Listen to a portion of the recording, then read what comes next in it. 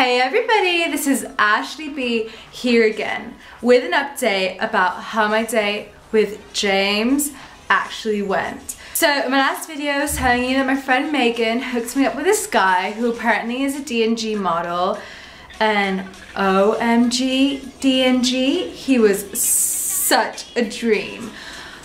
When I saw him, I kind of felt like I was one of those cartoon characters in The Wolf when your jaw drops, you just go like, oh my god, that was me.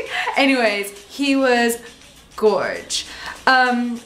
Megan made such a good choice in putting us both together because obviously we hadn't met each other, so we didn't know what to expect. But obviously Megan's a really good friend of mine and he knows Megan pretty well, so Megan just made the right kind of connection. Anyways, so we went and we met up at the Monte Carlo Bay Hotel, and that place, I just run out of words to even describe how it was. When I entered, it just smelled like pure luxury gold. It was like entering a dreamland. I've never been there before because I always felt quite intimidated to go in because I think you have to know the right people to be able to go in and kind of, you know, once you stepped in there, it was just so much ambition and like, it made you actually feel worth as a person. Like people would just like dress so nicely, and oh my god, James, he's so well groomed. Like he takes care of himself so well. He had a clean shave, his hair was slicked back. He was wearing this like PRADA suit, like all to the top, and it was kind of like a light navy blue, so super summery. And he had this like amazing Mont Blanc watch, which is probably worth about like 30 to say the least. So obviously the man has money to spend.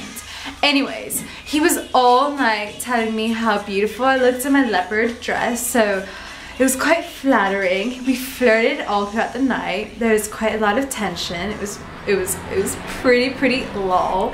But anyways, and we drank loads of champagne. I actually kind of remember having a bit of a blackout at some point, but the champagne was just like the creme of the champagne that you can get. Like, I think it was probably from like, you know, the 1920s or something. It's been sitting there for years and all these rich people just like I was on a Hollywood set, but it was actually reality. It was such a dream. Anyways, imagine being in this hotel. If you guys ever come to Monaco, you have to visit this place. It's off the hook. I'm gonna post a link on the bottom of my page so you can go on the website and check it out. It's just like beyond control. So yeah, I mean, the overall, you know, the overall outcome of the night was a complete success, and I kind of think that maybe we're actually gonna start to date because he did ask me out for dinner, so that's quite exciting.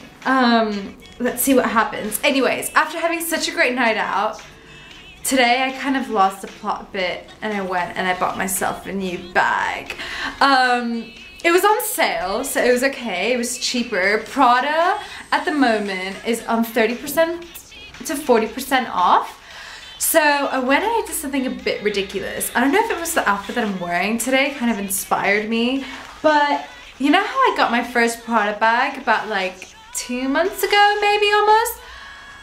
I liked it so much that I kind of went and got myself another one in pink, and it's off the hook. It's incredible. Like, I really like it. I mean, look how killer my outfit looks.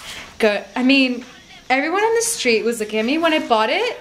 I just thought, okay, I'm gonna wear it right away. It's such a beauty. It's the same as the white one, which I have somewhere in my room. Oh, it's down there on the floor. You can't really see it. It's the same as the white one. I don't know. I just found it such a success. Like, with the green and white one, everyone was stopping me and asking me, because they're so limited that they sell like peanuts. But I guess because this is a bit more of a difficult color to, you know, combine with everyday kind of like, you know, garments and stuff, I guess it wasn't a bestseller. But oh my god, I love it. It kind of looks like candy, and I love candy. Anyways, so I bought this out of like a lusty spurt. I think think I'm like totally in lust with James. Anyways, guys, I'm gonna keep you posted on my next video. I'm gonna do 19 random facts about me. Actually, I have more than 19, but I'm only gonna give you 19. Anyways, guys, I will see you in my next video.